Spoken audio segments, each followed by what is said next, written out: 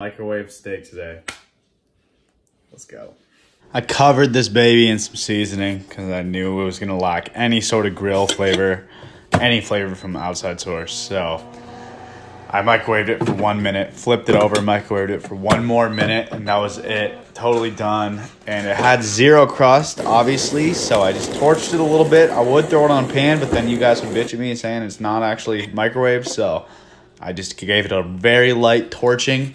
Cut this guy open, and what? Yo. What? Are you shitting me?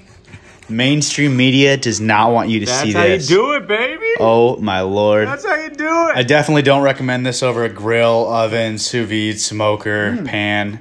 But no more excuses. It works. If you got nothing else, Medium rare. it works. 1 minute each side.